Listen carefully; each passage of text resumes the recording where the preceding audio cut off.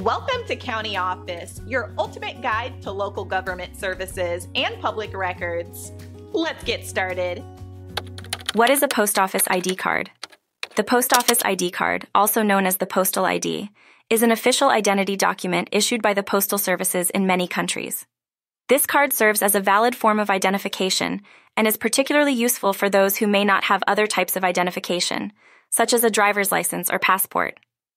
In the United States, the Postal Service does not issue an official ID card.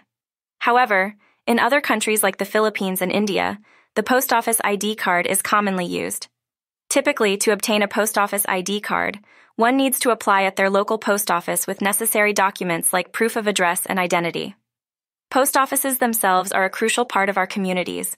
They serve as a hub for mail and package delivery, offer various services like money orders, and in some countries even provide financial services like banking.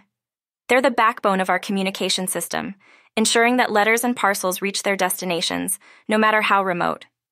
In essence, the post office ID card is an invaluable tool, especially in countries where it's recognized as a valid form of identification.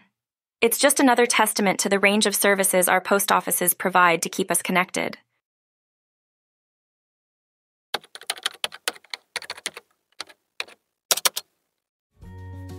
To learn more, check out these links, which you can click in the description below.